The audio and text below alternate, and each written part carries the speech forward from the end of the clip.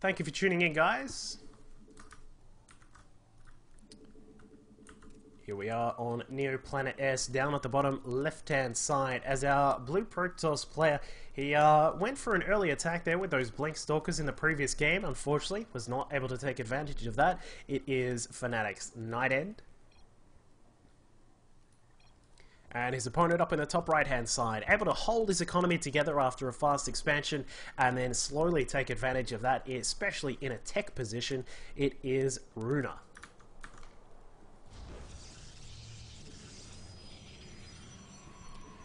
Alright, so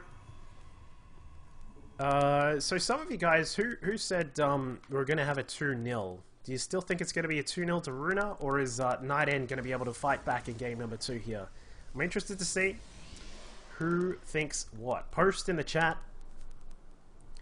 And of course, thank you for tuning in. I know some of you EU guys from anywhere in Europe or most places in Europe. But apparently, I have learned today that some places in Europe have really bad internet.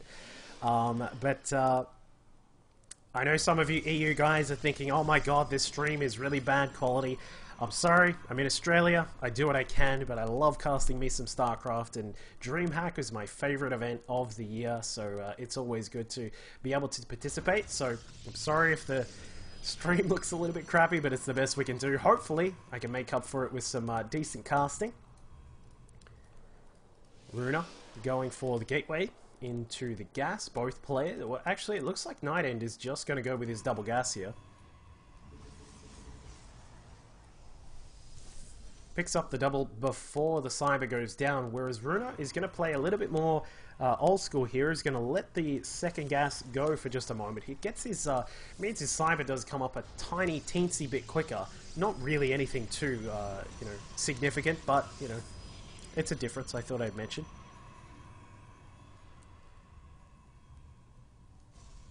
So, Neoplanet S, another map again where it's I would say maybe a tiny bit more exposed for blink-ins and things like that. So either player can certainly look to go for some blink attacks. You've got this large area here where you can blink into. It can be a little bit annoying to have to deal with that kind of thing. Let me just there you go. Sorry, I was actually drawing on the map there. I don't know why it doesn't come up sometimes, but there you go. So you've got this position where you can sort of blink into. We've got a large sort of area that can be attacked by Blink Stalkers, and you know, we'll see what happens, because I'd be interested to see if RunA is going to go for like a counter attack kind of a counter strategy, as it were, with Blink Stalkers of his own. But it looks like he'll start us off with a Mothership Core, Zealot also coming out, and a Stalker as well. So nice normal sort of opening here from RunA. While NightEnd back at home, Twilight Council yet again. So I think we are going to see another Blink build from, actually, he's still got a little bit of gas. Yeah, it's not enough gas for a DT build, so it looks as if we will get another Blink Stalker play coming out of NightEnd to start us off in this game. Interesting to see that he did get a Sentry first off. But we'll keep that in mind. As RunA now slowly makes his way across the map. We've got a Zealot just about to walk into a fellow Zealot, and a Sentry is there as well. So RunA's not going to win this battle. He will be forced to back off there with that with the Zealot and the Stalker as well. But back inside the main base, looks like the Mothership Core going to get a free scout. Going to be able to see what's going on. Can see that there is a Twilight Council there. And both of these players are going to go for Blink. So very, very normal sort of Blink plays coming out of both these players. NightEnd he's getting some really good damage done on that Mothership Core. Wow, she just got out. 19 health left on that Mothership Core. Cutting it extremely close is RunA, but he actually loses his first Zealot there, unfortunately for him. But RunA is also getting his Blink tech going. So we are going to have a Blink battle between these two players. RunA has now started up a Robo facility as well. So we're going to see the... he can't send a Mothership Core across, so he said, alright, I need to do it a little bit more old school and get out an Observer to help out with that. But, you know... Oh... I was about to say that Mothership Core doesn't need to run, but we will start the Stalker production here from both players. 3 gates going to be in operation for both of them. Of course, NightEnd does have a small advantage in that he is going to have a little bit of a higher HP Mothership Core if it needs to go into battle, whereas RunA cannot really send this one in. That Mothership Core is just going to have to stay back for the moment, and it looks like we will have an Immortal coming out. So perhaps a little bit more of a defensive measure by RunA here in game number 2 on Neoplanet S. He is actually setting up a proxy pylon, so it may not be in the end. Yeah, he's going to... we've got NightEnd setting up a 4th gate here, so he is probably going to get started with some pressure very soon. Blinker's now finished up. He doesn't have a proxy pylon, though. I'm a little bit surprised about that. But another Stalker comes out. No probes have moved out just as of yet for NightEnd. I'm a little bit surprised about that, but again, we do have a strong force here from RunA, and in fact, both these players may just decide to play very passive here. So RunA coming up the ramp, trying to find out what's going on. Unfortunately, did not see that 4th gate, I don't think. Oh, okay. Yeah, oh no, he didn't actually see 4 gates in total, so he will need to be very careful about what's going to go on here. Looks like RunA is going to expand. Again, playing a bit of a standard sort of game here with the like a safe sort of expansion-based build. We have NightEnd now moving out. He's building up more Stalkers. This guy is going for an attack. He's not saving for a Nexus at all. He has said it is go time.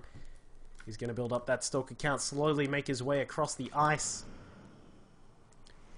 And we'll see what damage he can get done, because the unit count is looking pretty interesting here. We've got 9 Stalkers out for RunA, but he does have an Immortal. And we've also got a second Immortal about to pop out. So this does look very similar to the situation we saw in the previous game, whereby RunA was able to expand very quickly and then hold it together. We'll see if NightEnd is going to get the same sort of deflection against himself here. What is that?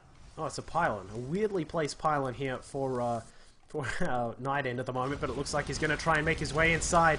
Stalker's attacking into that Immortal. A nice amount of damage done. Takes out an Immortal of RunA, and it looks as if NightEnd is definitely going to try and go in for the kill here. A pylon set up just outside the natural base of RunA. RunA has to be so careful with this Immortal. A blink on top of that Immortal, and it could be lights out, but it looks like RunA has got his own Stalkers here. It, actually almost even with the count of Stalkers from NightEnd, so we'll get a really interesting blink battle between these 2 players, and it looks like NightEnd just being very careful with his blink.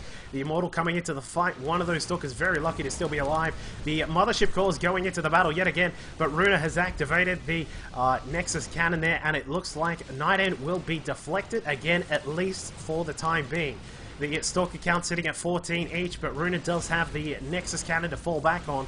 As we can see, the players constantly bringing in more Stalkers as best as they can. Stalkers now coming in for NightEnd, and they number 15, so NightEnd actually has the advantage here. A blink forward from RunA, able to get some damage done, and with the Nexus cannon continuously firing here, I'm very, very questionable about NightEnd just continually staying in the range of that, but he has now taken a huge advantage, and an Immortal about to pop, like it is on the way, but I mean, what is RunA going to do here? Because the Nexus cannon has now run out, and NightEnd is looking to go for the kill right here. He has a total of 15 Stalkers, blinking back, being very careful, doesn't want to move into a, he really doesn't want to move into a choke point here without his blink available, because there is a lot of surface area for RunA to attack into, and as we can see, with some very, very simple but skillful blink backs from NightEnd, I think he's going to be able to take this. The Immortal comes out of the Robo, and, well, that guy's going to do a decent amount of damage from the high ground if NightEnd's not careful.